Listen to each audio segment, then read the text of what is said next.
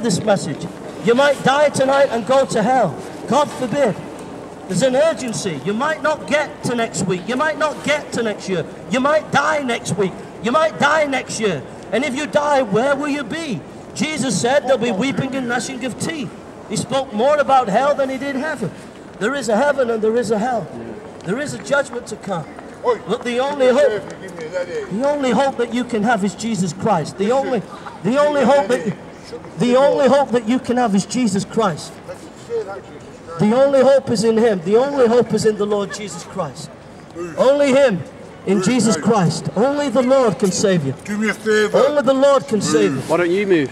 Yeah, Mike. Don't do about it, man. Mike. Don't do about it. Don't do about it. Mike, come over here. Come over here. Just film me and I'll talk. You just film. Jesus Christ gave His life on that cross. And He shed His blood for you on that cross. And He wants you to have new life, new hope, a new future, a new purpose, a new way. And He can give it you today by being born again if you have faith in Him. There's power in the blood of Jesus.